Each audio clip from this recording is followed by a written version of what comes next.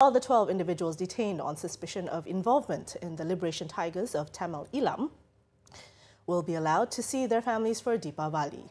In a statement, Inspector General of Police Tan Sri Abdul Hamid Badur, however, said only close family members of the individuals can come to the detention centre to see them. Now, the exact location of the detention centre, however, was not disclosed to the media.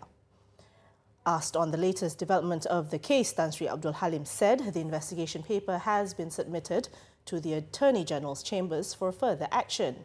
Since last Monday, several family members of the detainees had been staging a protest in Bukit Aman, urging the police to release the detainees to enable them to celebrate Deepavali.